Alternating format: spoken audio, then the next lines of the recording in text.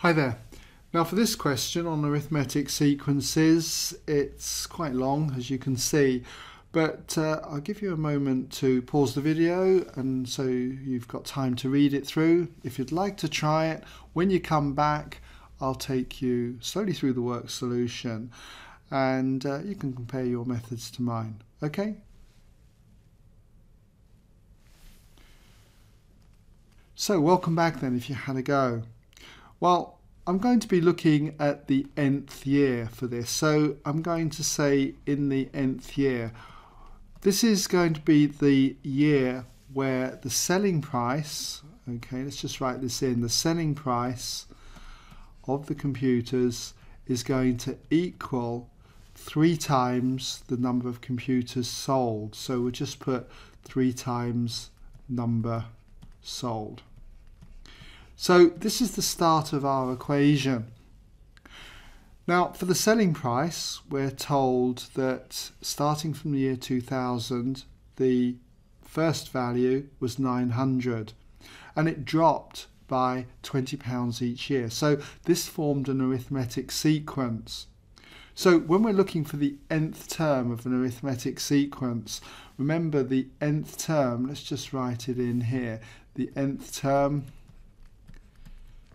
is always equal to the first term a plus n minus 1 times the common difference d, n being the number of terms. So for the selling price, when we're looking at the nth term, a is 900, so therefore we've got 900. Then plus n minus 1, well, we're trying to find out what n is, so we don't know what that is. Let's just put it as n minus 1. But the common difference is minus 20. It's going down by 20, so put minus 20 there. And that's equal to 3 times the number sold. And we know for the number sold, the first year in 2000, 150 was sold. So it'd be 3 times 150.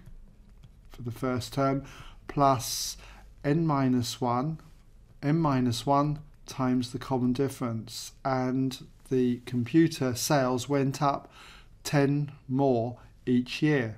So this would be times 10 for the common difference. So we just need to solve this equation for n. So therefore if I multiply out this bracket with the minus 20, I'm going to get minus 20n plus 20. And then that's going to equal, and if we expand this out, we've got 3 times 150, which is 450. And then down here we've got 3 times 10, which is 30. So it'll be 30 times the n minus 1, giving me 30n minus 30.